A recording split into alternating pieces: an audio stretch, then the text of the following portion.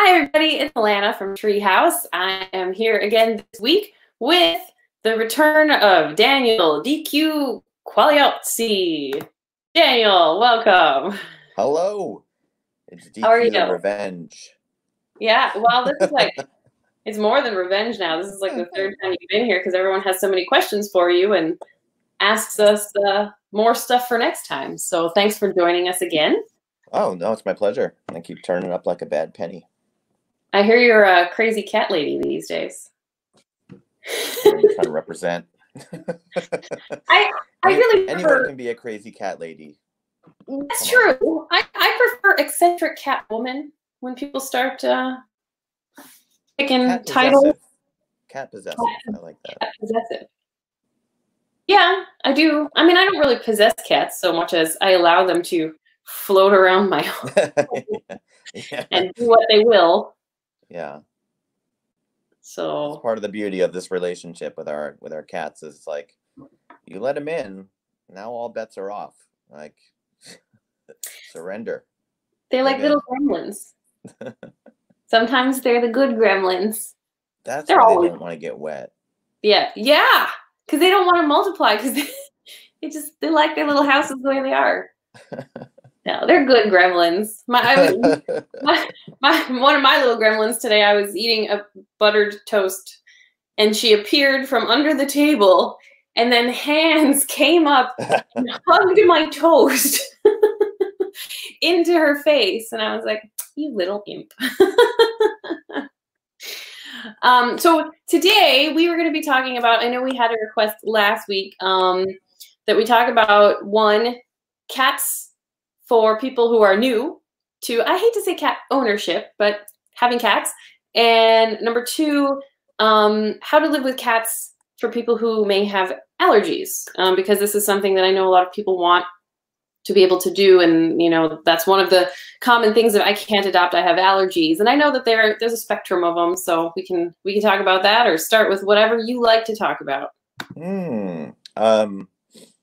Well, let's talk about the allergic person first. Then we'll talk about the person who is new to the relationship. Okay. I think, oh boy, allergies. So like, I'm not an expert on how to keep yourself from being allergic. That's not the conversation we're having here. But I do think that folks who do have allergies to cats present a how should I say, a very intriguing offer to some cats. And what I mean by that is that if you're a regular person without cat allergies, you often are, well, as a human being, you do impulsive things sometimes. You see a cat sitting just minding their own business, but oh gosh darn, are they cute right now? You know, and like I'm fooled myself. I'm an expert, but I'm fooled by the Venus flytrap that is my cat. And you know, he's laying on his back and his belly is showing to me, and I want to lean over and put my hand right in that soft little trap right there. But I don't. I pull back on that. But most I don't. folks, I put my face in it. you know, every once in a while you find yourself like, okay, that's my fault, right? But I think the average person takes liberties. They take a lot of liberties with their animals, and by liberties I mean they're doing things that may not be consensual. And cats are from the second you walk into the door as a new person to them, they're going to be sizing up your intentions. They're going to be trying to figure out, okay, like, what does this person want from me? Are they going to get in my space? And a lot of times I will describe cats as an animal sealed with a bubble. And some cats they don't want that bubble popped at all. You know, they just want space to be in their bubble. And when you're allergic to a cat, the cat in the bubble is like, oh, that human being is not going to pop my bubble. I can get my bubble close to this human being if I want to. And they're not taking those liberties. I actually don't have to worry about their intentions at all. So you're almost, you know, in the cat human relationship, you're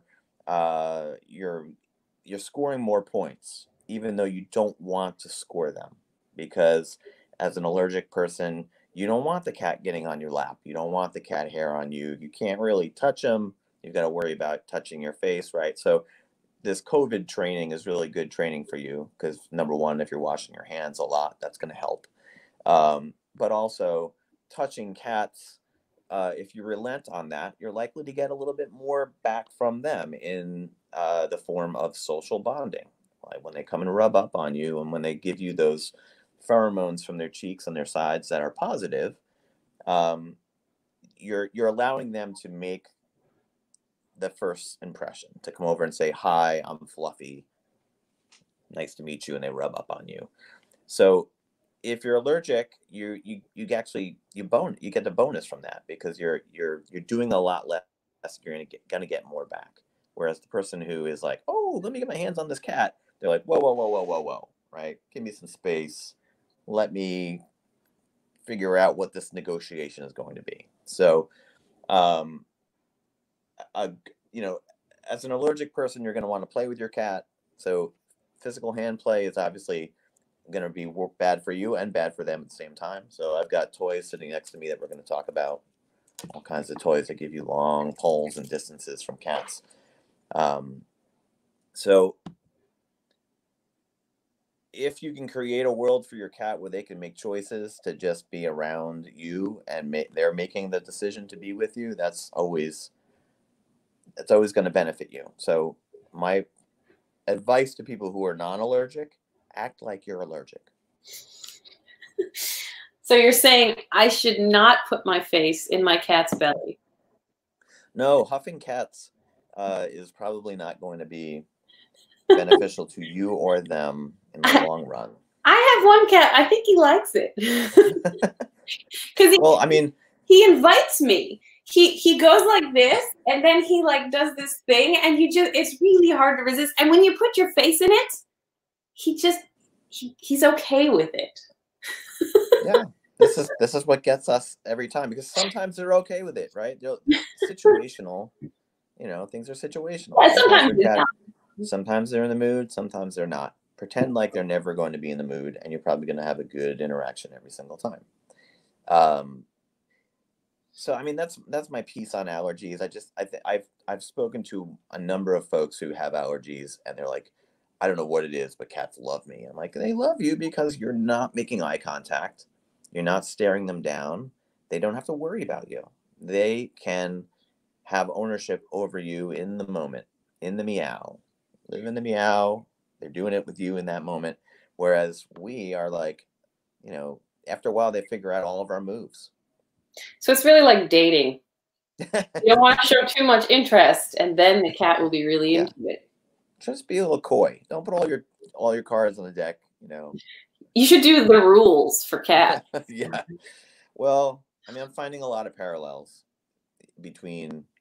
Honestly, like the word I use a lot because it's a really powerful word is consent. It is about consent with all animals, really, not just cats, human beings, horses, dogs, chickens, raccoons, whatever it is. Like they want to make the choice to be around you most of the time, right? So if we're doing things with our hands that are physical to another creature and they're like, I'm not so sure, and their body language shows you that they're kind of like recoiling from that, stop doing that. Right. Yes. So, and I guess one question too is like, we're obviously not medical doctors or anything, but like, do you find a lot of people that have allergies that are living with cats? Because I find a lot that's a very common thing for people to say is, I want to adopt, but I can't. And I know there's a full spectrum of allergies, and some people really can't be around them and some can't. But like, what do you see a lot of people that are trying to make it work? I see folks that aren't like, I'm allergic and I've never had a cat and want to get one.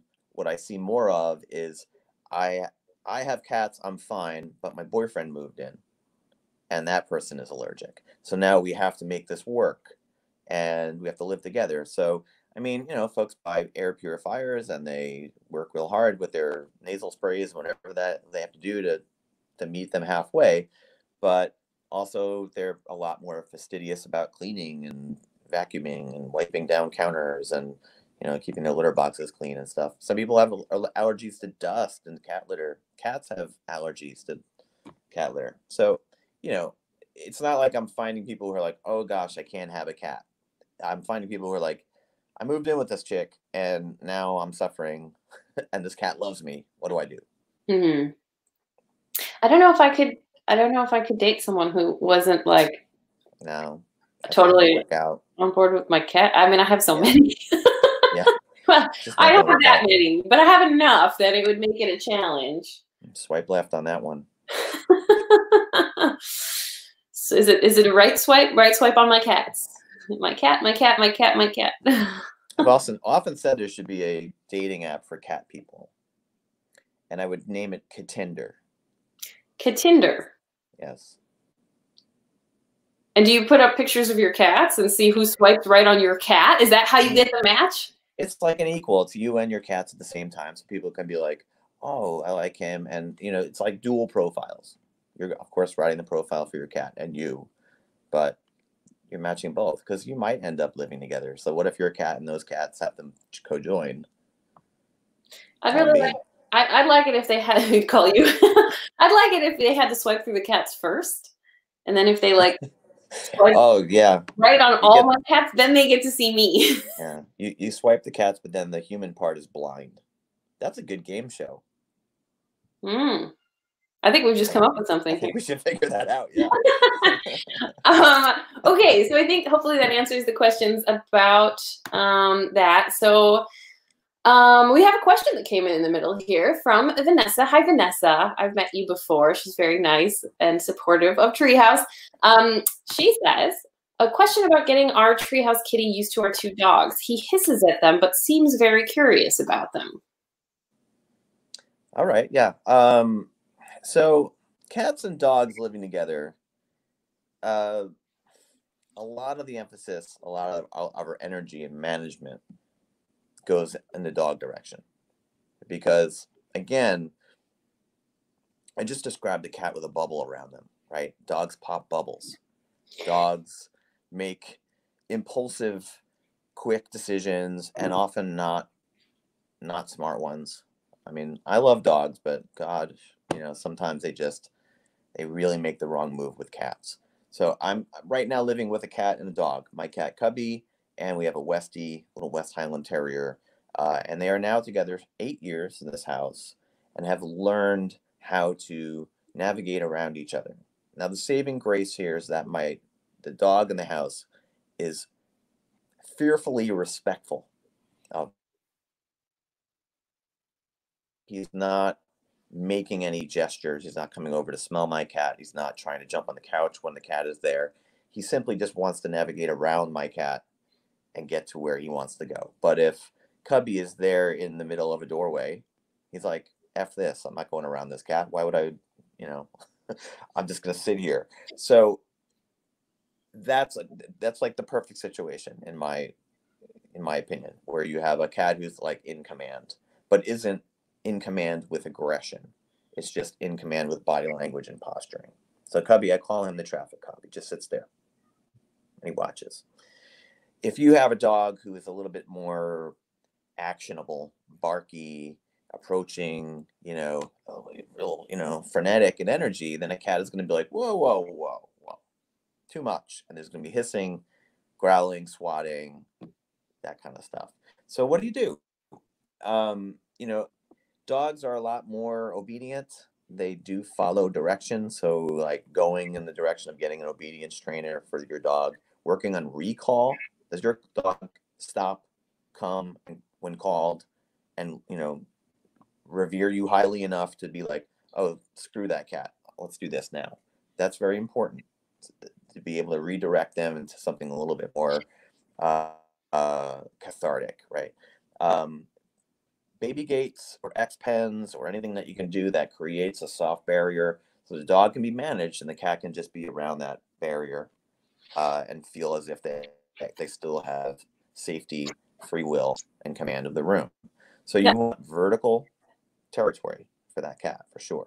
I was going to say, I think Vanessa's dogs, I've seen pictures, and she just also commented here, are rather large. So I don't know if that has anything to do with it. So one of them is a 95-pound pit bull. who I've seen is very friendly and wants to be friends. And then Alma, I think she's also pretty big. So she says she's more dominant but doesn't really care. Do you feel like the size of the dog has anything to do with how the cats react? I mean, I don't always trip on size of animals because I've seen some really small cats own huge cats and dogs just, through their bravado.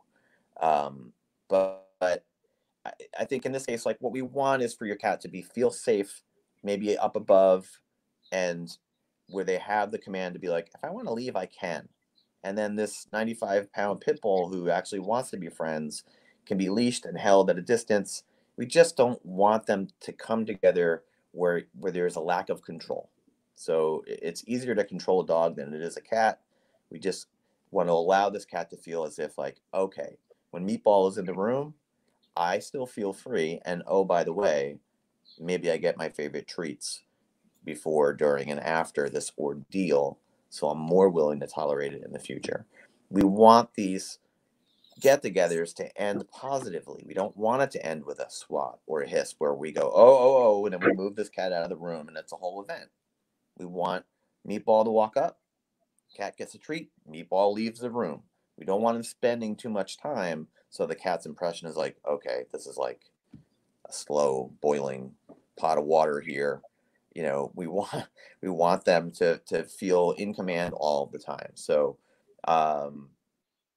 that's where cat trees and shelving and going up one way and coming down another, a very circular way of navigating, allows the cat never to feel trapped and to feel like, you know what, piss off, Meatball, I don't need to be in the room with you right now. And then they jet. So escape routes are important. Yeah. And then keeping the dog leashed and kind of handled so that the cat can get in, get out. Leashed, and of course, like I said, the training is really important.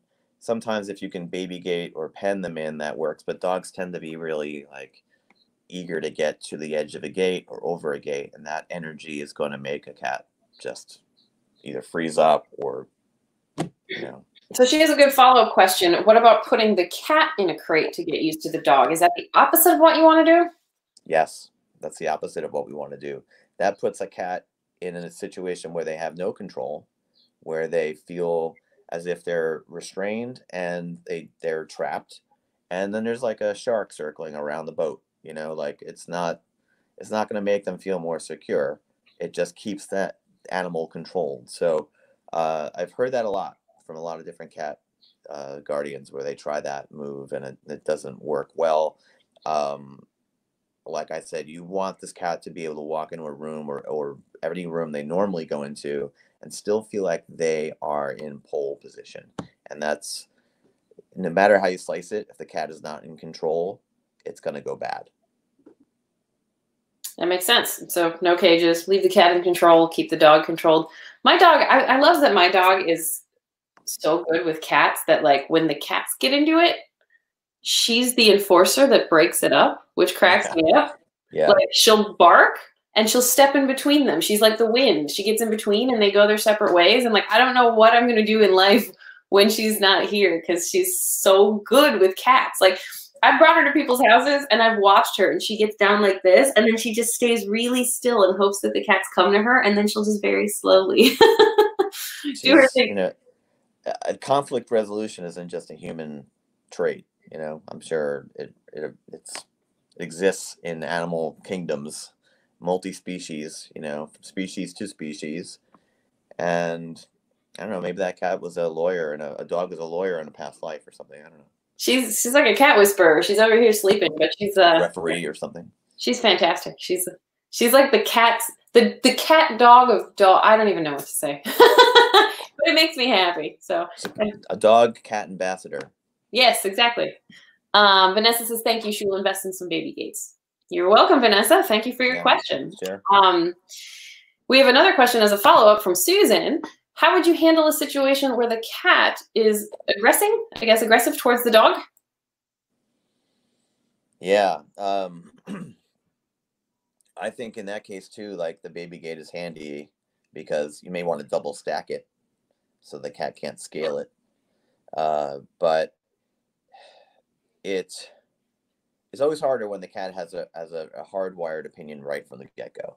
And that could be, there could be two motivations there. It could have a fear-based reaction where this cat is threatened by the dog, or is using status aggression, which is like a fancy word for saying, I want to be the top in this house. I want to be the one who is the boss of all situations, and I'm using aggression to get what I want. So I think we have to work really slower than we choose to in these cases. We often bring animals together in situations where right from the start there's reactivity, hissing and growling, and we hope somewhere, that it will settle. But if from the onset of these dog and cat coming together, there's aggression, then you want to really baby step your way through, using some kind of positive reinforcement or benefit, food, distraction, toys, whatever you can do to allow this cat to just to not feel as focused. And it really all depends on the cat and that level of reactivity. I've mentioned food puzzles in the past on some of these chats that we do, and food puzzles are a good way for a cat to put their brain and their attention into something that they want to do in the presence of an animal they may not actually be crazy about. But if that's a dog who's like, gee whiz, I'm not trying to cause a trouble here, just, in the room, then we do flip our attention to this cat instead of the dog. Mm-hmm. Sorry, this light is in my eyes, and my eyes are like, I'm going to turn this down slightly. I thought you guys would want to see me a little bit better, and I think I be too well. There we go. Yeah, and it takes time too, right? Like, I think that, like, when my two cats first met my dog, they flipped out, and I want to say it took like 3 to 4 months for them to really be comfortable with her. And even as good as she is, like, I just let them run, do their thing up high, watch her, and always just kept her controlled. And if they told her to back away, she backed away. But it did take some time. Yeah, I mean, it could take a lifetime. It could be the dynamic they always have. And one of the things I believe highly in as a cat consultant is being blunt, straight, and just, brass tacks about certain relationships with cats and cats and dogs. And I will tell you, this is as good as it's going to get. Like, there's no miracle. You can't sprinkle fairy dust on this situation. It's going to be something that you're managing based on A, these animals and who they are, who they always will be, and B, what your actual environment looks like. Is it conducive to them being friends, or does it bottleneck them in situations where tension doesn't actually have to arise? Or are we, the human being, putting them in situations that actually aren't conducive to them getting along? And that tributes to what you're just saying, which is, in rushing it, we will create situations for animals to come together, and we don't do it always with the presence of mind of doing it really, really slow and chipping away at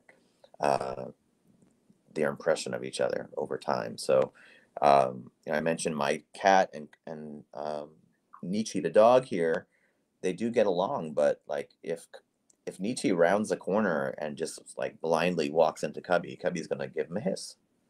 But that's just Cubby. It's almost involuntary. It's like he's not in control of it. It'd be like somebody hit your car with their car. Like, hey, idiot! It's a reaction. But it doesn't manifest and then repeat itself and then escalate. And he doesn't stay escalated. It resets if he has the space to reset.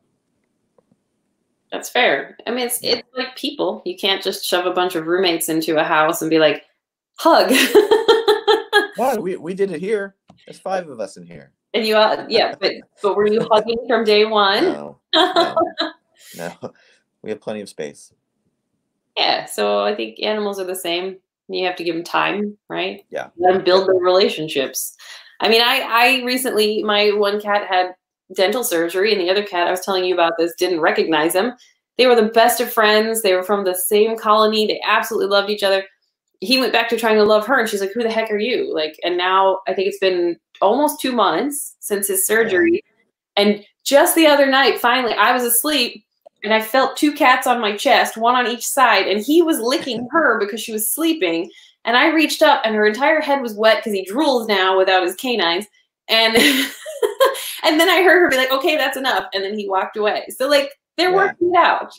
Yeah, that's a big one. Non-recognition aggression is a problem that a lot of folks deal with because they have to bring their cat to a vet for an emergency or something that they didn't plan, and they come back smelling different and or looking different. Maybe a paw shaved, or there's a baboon cut or something.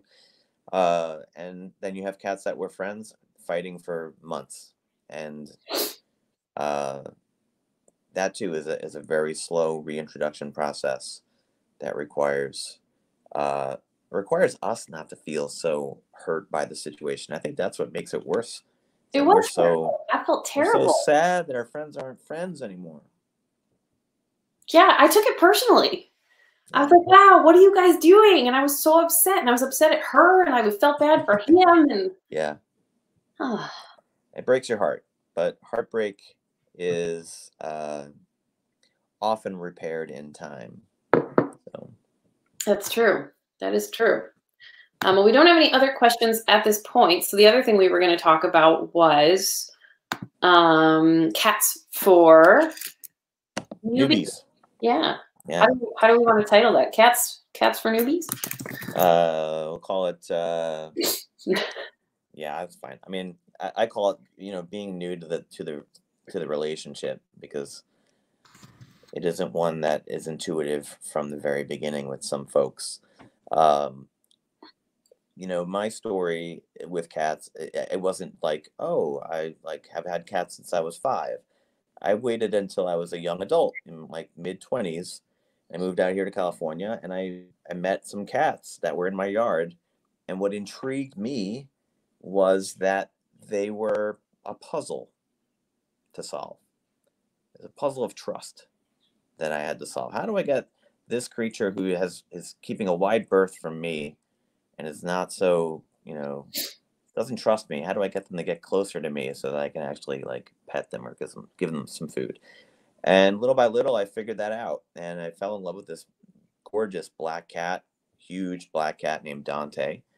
And it started this intrigue in me about cats, and that's what got me into volunteering at the San Francisco SPCA. So, if you're a person who's like, gosh, I want to dive in, I think this is for me. One thing to consider is, 1, how patient are you? 2, are you willing to work with this puzzle of trust and consent and see if you can get what you want out of this relationship? And what do we want is the question. I think we're looking for that unconditional love relationship that people tell us pets give us. But I think the thing to consider as a newbie is that the cat human relationship is stacked with conditions. There's so many conditions, and you have to be able to surrender yourself to those conditions so that you're able to keep a balanced life with this animal. So, when we first started the conversation, we're talking about, well, once you let these cats in your house, you're screwed. It's kind of true. I mean, they're like vampires. Yeah. So, the thing that I find that just boggles people is that they want to control the situation.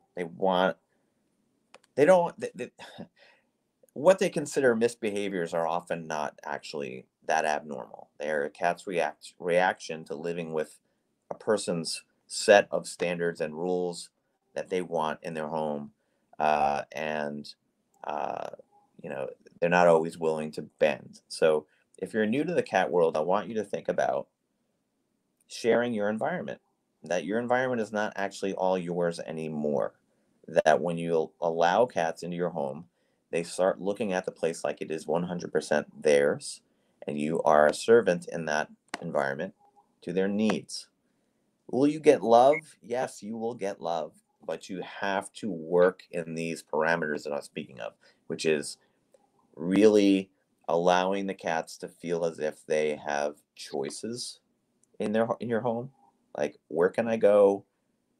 where can I be that I feel safe? Where can I sit in the sun? Where can I use a litter box that, meets my actual preferences?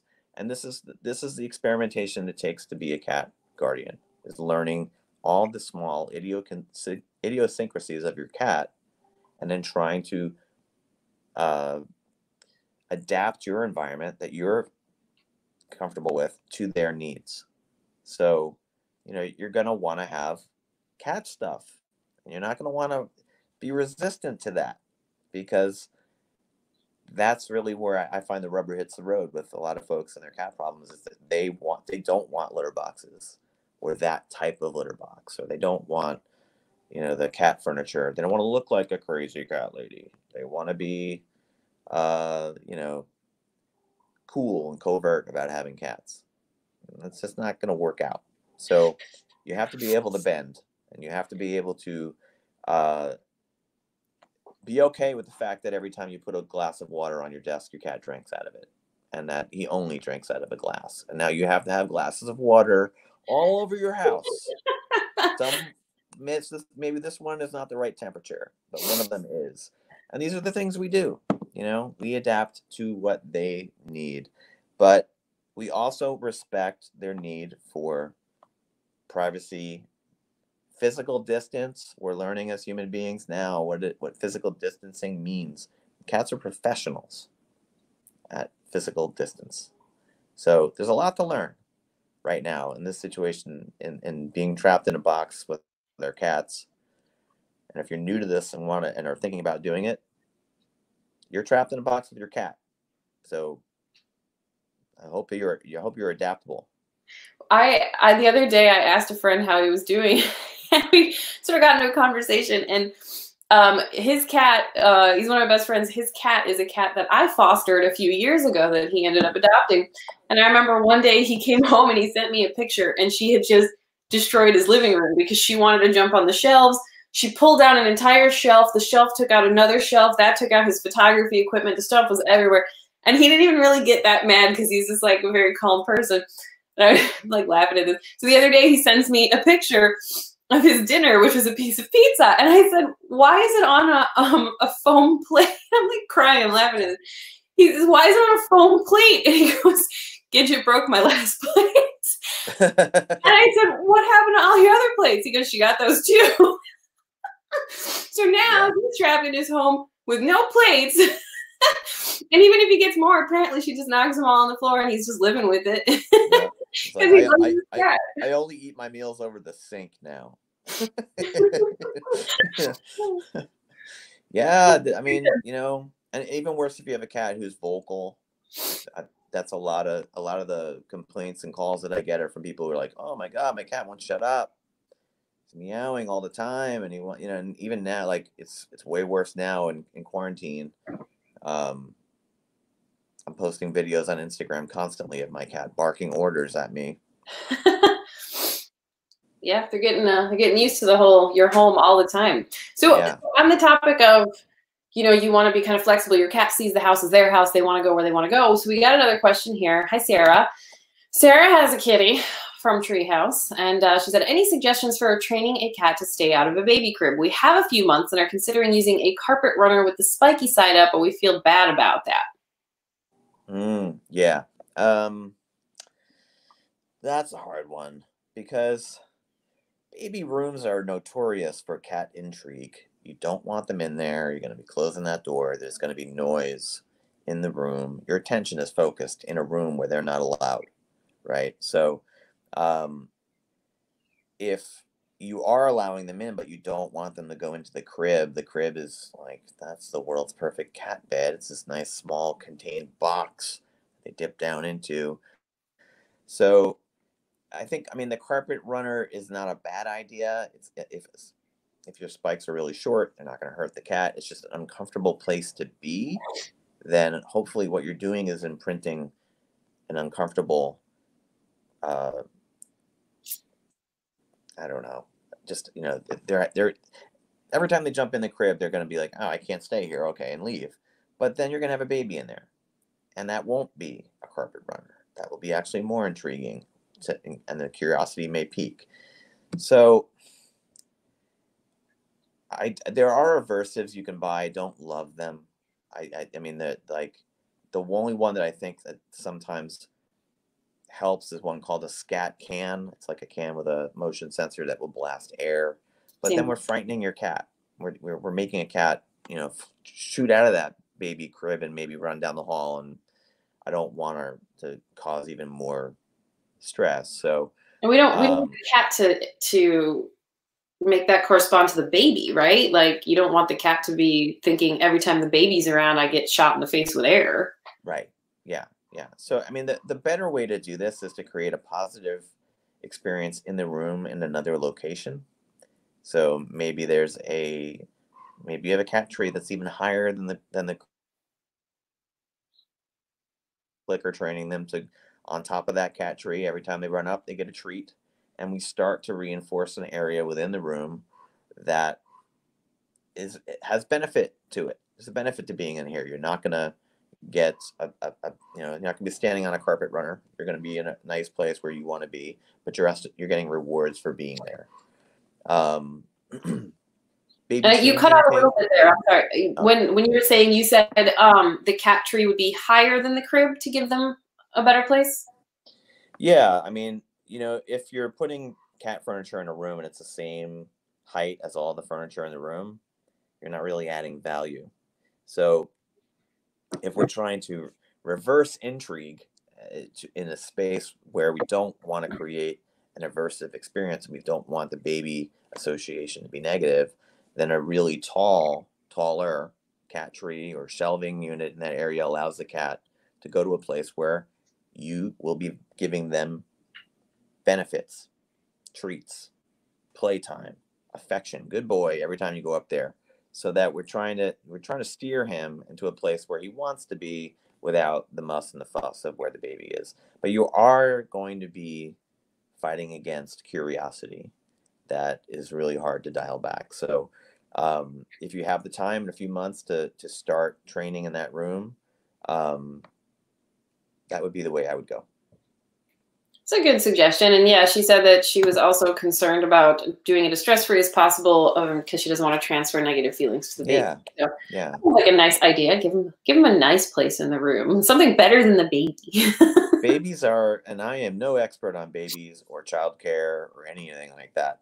But one thing I do know about babies is when they enter a home with cats that are not suspecting, it's like dropping a pheromone bomb in your house. They're going to notice that there's new smells, a new human, a new focus of attention that is with you all the time. And the thing to consider is that intrigue that they have may come off poorly at first. They may be a little excited. So being aware of the energy that you actually contribute to that is important. In other words, if you're sitting there with your infant and you're doing this, I don't know. You're like, I don't know what you do with the baby. You know what you do to a baby? I don't know. You're sitting there and your cat jumps on the couch next to you. You know, you don't want to be like, whoa, whoa, whoa, whoa, whoa. You know, like all of that makes a cat, what is going on? You want to dial it down, be relaxed, and allow the cat to, you know, smell and do stuff. If you need to stand up, stand up. But maybe your partner is there to redirect the cat's attention without it being dramatic. And so, you know, energy is important. Energy is symbiotic in a house. All of you are feeding off the same energy. So your cats respond to your reactions. They respond to your, whatever it is you're doing in displeasure of them. But the thing is, they don't care. They don't care that you're upset. So that's not going to work. You know, you're yelling or your reactions aren't going to make the cat go, oh, my bad. You know what? Let me be nice. But they are going to respond to reward. They are going to respond to an energy that does not make them,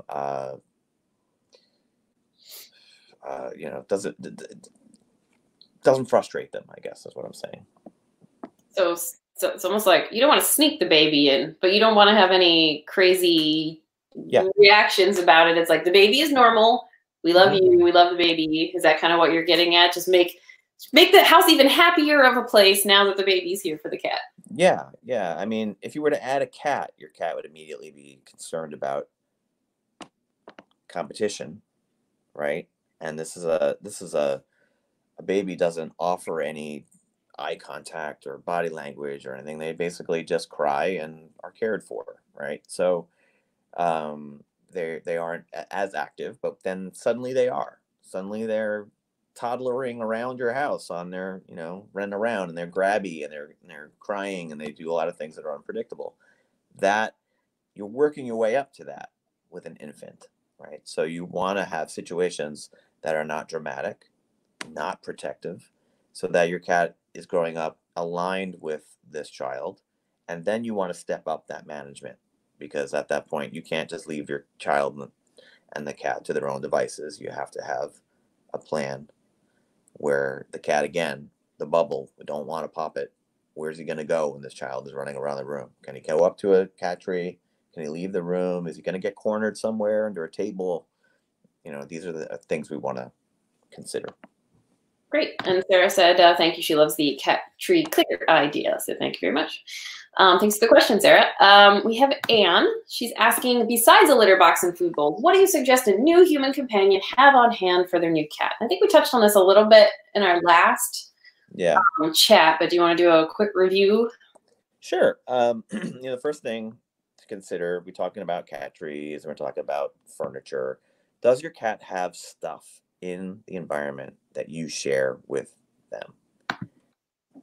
A lot of living rooms I go into are couches and coffee tables and shelves that are high, but they're not for the cat. So every time the cat has to go to a place, they have to share the spot with you.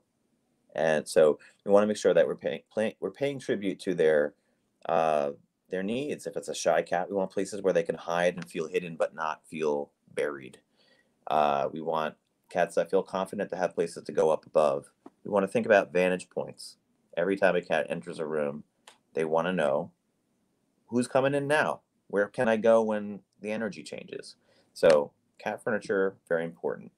Scratching places are also very important, and people really skimp on the scratching posts, or they buy scratching posts that are too short. There are so many carpeted scratching posts on the market that are about 1 foot tall, and that is not for an adult cat. That is for a little kitten. So you want a scratching post that is really wide enough for them to scratch, but also really tall. And maybe that's waist high or higher. Scratch pads, the cardboard cheap ones that you can buy, put them all over your house. I have them on thresholds. So when a cat enters a room, the first thing they're looking for is like, where's my first place where I can mark it as mine? So if you've got a scratch pad or a scratch post right on a border, like a door or a sill, they're more likely to scratch there. I have mine right by my door because that's where Cubby, when I will come home, well, when I used to come home, Cubby would then be like, hi, and then go over there and scratch, but not come over to me. He would go over to the other side of the room. Do you fake coming home for him now? Yeah. You ever just go out and just pretend? When I go on my government-sanctioned walk around the neighborhood and then come back, maybe I'll get a greeting. But so scratch pads are important. Just places where they can mark, especially if you have multiple cats. They each need a place to cathartically scratch. Cat toys are very important. If you're just buying toys that you throw around and your cat plays with them by themselves, those are going to lose their steam after a while. And if they're laying around the house and you haven't hid them and reset them and brought them out again, then you've got a graveyard of dead toys laying around your house that your cat is just like, killed that one 3 days ago. So wait. So they think they killed it and they just don't want to go back to it because it's done? I don't have scientific proof on that, but I do think that boredom ensues when toys are not refreshed. I have a few of them. Actually, here's one right here. It's been sitting here for 3 days. Cubby's not interested, but if I take it away, maybe I put it in this tunnel, or up on a high shelf. And he's like, whoa, how'd that get up there? Then it's a new challenge, right? I also use toys that look like real things. This is a Neko fly toy. It's a little caterpillar. So, runs around through the carpet, squiggles around, it's gross. But it's on a string that is 6 foot long, on a nice long pole, right? Did it just telescope out? Yeah. See that? And then, yeah. It actually, cool. Easier storage. Easy for storage. But this gives me the space to make something move with realistic movement, because people are terrible at playing with cats. You do things like this is what people do. Real fast, like round and round circles. There. If you're bringing the toy to your cat is sitting still, and you're like, here, you're bringing the toy to them. That your cat is like, what is going on? Like, why is this mouse toy running to me? That makes no sense. So they stop. Or if you are sitting on a couch and you have not gotten up, but you're just sitting there with your laser pointer, or maybe one of these, but that's going to be very predictable after about 5 minutes. All of your moves are going to be predictable. So the cat is going to stop.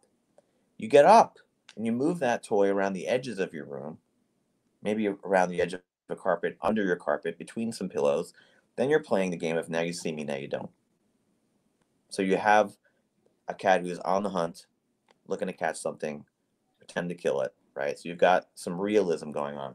If you match that with a toy that looks like a thing, like a bug, and moves like a bug, and then you're cooking with gas. I think most people don't have the time, they tell me, to play with their cats. Now you have plenty.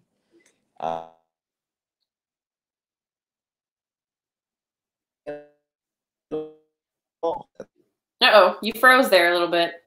Is it just me? Am I the only one seeing you freezing?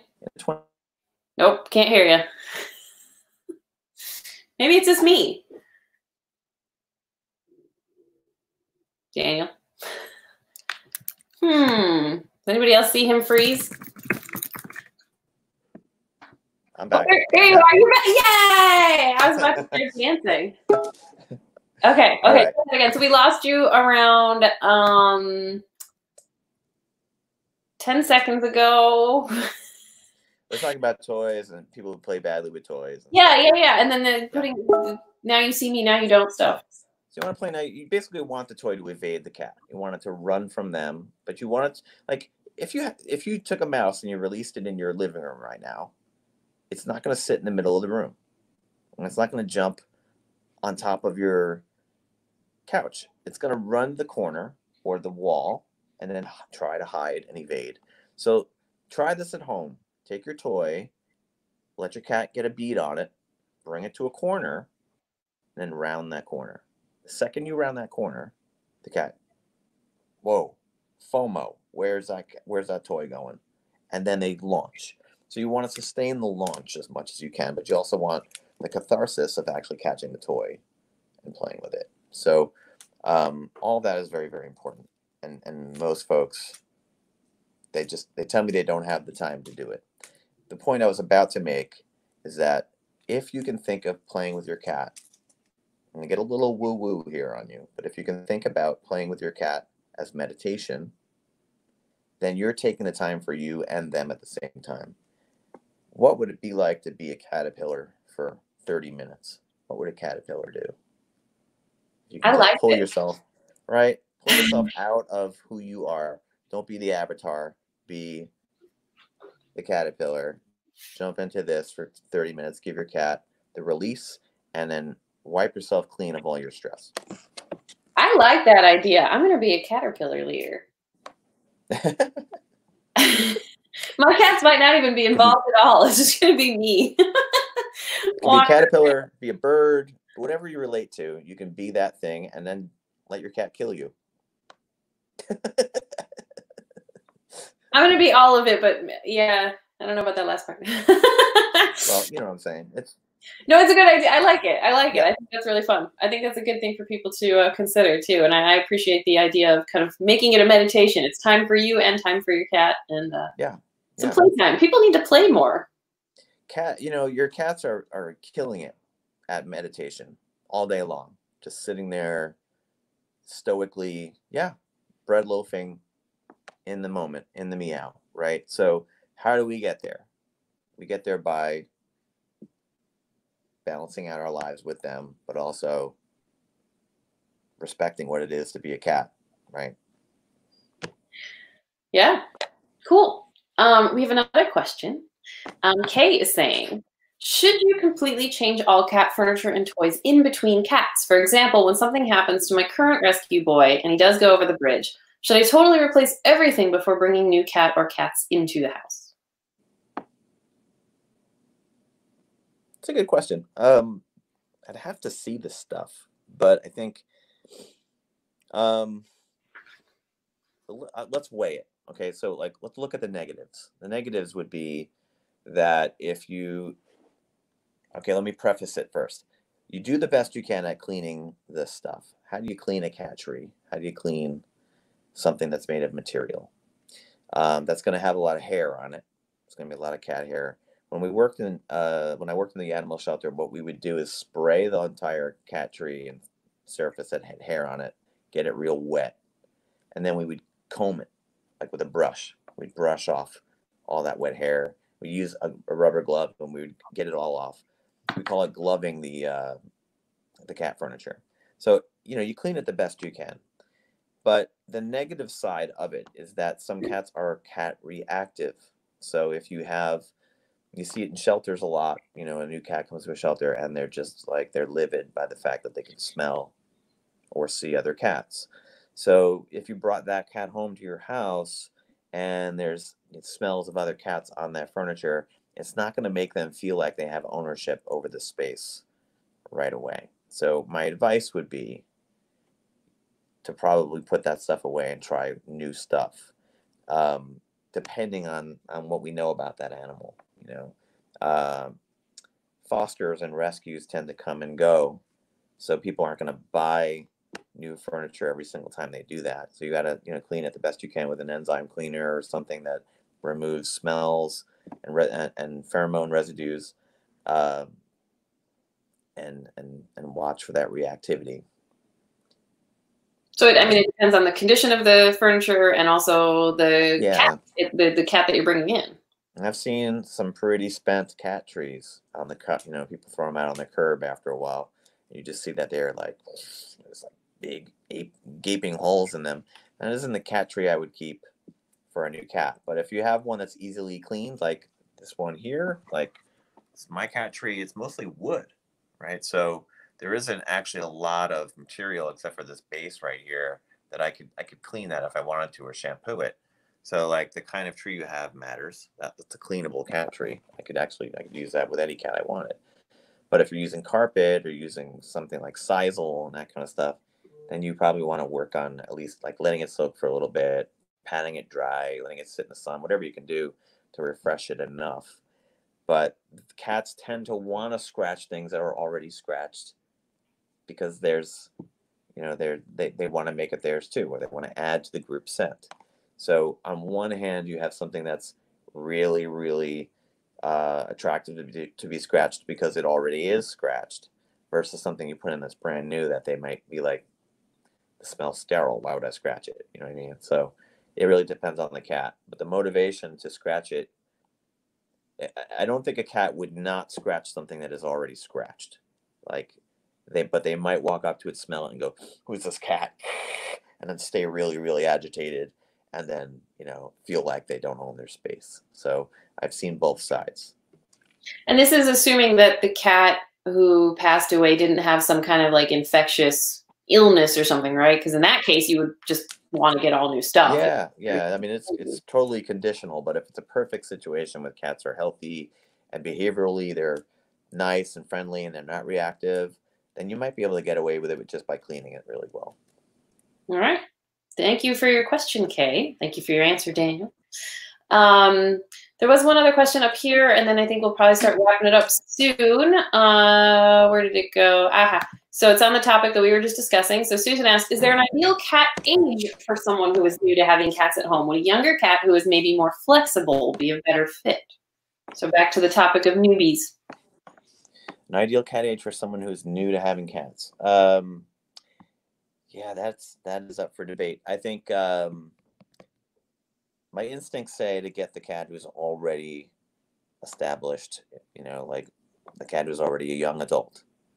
The human being wants to get a cat usually that they're going to get the longest lifespan from, right? So they tend to, when they're new, to get a kitten, and I think that's fine because kittens are highly adaptable. They're easy because the behaviors that they develop when they're older aren't quite there yet. So on one hand, you have fun, exciting experience of bonding and creating a cat with you. You can mold their experiences. You can expose a kitten to whatever you want them to do as an adult. If you want to pick up your cat, well, start picking up your kitten, but do it nice and gentle, and you work your way to that tolerance. So on one hand, a young kitten is great for a new person because there's a learning curve, but you have the time to kind of go through the process together. But an older cat is you get what you get. You're getting a cat who may just be a couch potato and sleep all day, or you're going to get one who's high energy. And this is what the important part is, like, who are you as the new cat guardian? What is it that you want? What are you ready for? You don't want the cat to be vocal. You don't want the cat to be up at night playing. Then you want that couch potato cat, right? But if you're like, no, I'm up for it. All I want to do is play with cats. And you're going to find a young adult or kitten that's really, really, really active. So when I was working for the San Francisco SPCA as an adoption counselor and matchmaking people, those are the questions we would ask. We would have a dossier of information about a cat that's spent some time with us, and then we would try our best to take that information and then boil it down and see, who is this person? What are they looking for? What are your expectations? And then work through them, whether they're realistic or not. And that's what we do at Treehouse too. Our adoption counselors, we have the open adoption process where it's more about making the perfect match between the person and their cat and the lifestyle, and making sure that it's a good fit, as opposed to just asking, like, the regular questions of, do you have this, that? Are you allowed to have cats? Right. Yeah. We try to trust our adopters and just make sure that it's a good fit between them and the animals, so that both of them are happy. Conversation-based matchmaking is always way better than fill out this form. I'm going to ask you for your ID now, and it seems to be working well for us. I don't remember when Treehouse switched to that. It's at least been a year, if not a little bit more, to switch to the conversation-based. But we've had good results with it, I think, because it's making some good matches, and also people feel less stressed about coming in to adopt when they know it's going to be about a good match, as opposed to about, That's a good point. Yeah. I talk to volunteers at our local animal control, and I tell them about the fact that they're frontline customer service. And when a person walks into an animal shelter, whether you know it or not, they feel like they're going to be judged. They feel like they have to be interviewed for this animal. And, you're there as a volunteer getting information that's useful for that person at the desk. But it's, it's delicate. It's hard to not be judgmental. We're humans. We're protective of these cats. We want them to go to the right home. But the conversations we have and that connection we make with the person is how we make a forever home. It's a good point. Yeah. Well, if nobody has any other questions, I think we've just about reached our time limit here with you. Daniel, if anybody wants to get in contact with you, they can find you where? You can find me at GoCatGoSF.com or at GoCatGoSF on all social media platforms: Instagram, Facebook, Twitter. And just because you're in San Francisco doesn't mean you can't be in someone's living room like you are right now. Good point. Yes. If you would like to talk to me one-on-one, you can go to GoCatGoSF.com. You can book me easily. We do Skype, FaceTime, Zoom, all of that good stuff. And we'll solve your issue. Cat problem solved right here. He's got the in on cat trubs. And if anybody, of course, always, anybody who has a Treehouse cat, we are happy to help you guys. If anybody wants to adopt, we still do have a few cats for adoption right now. Intake is a little bit slower right now. We're still working through some things, but you can see our adoptable cats at treehouseanimals.org. And if anybody needs us, you can always call us. We are still answering the phones, 773-262-4000. Thank you, Daniel. It was so good to see you again. I think pleasure. We'll probably have you back again because we still got a lot of questions to answer, cool. And yeah. We're still in our houses. I'm not going anywhere. So next Friday, it's a date. Perfect. Thank you so much, Daniel. And thanks to everybody for watching. Have a great day. Okay.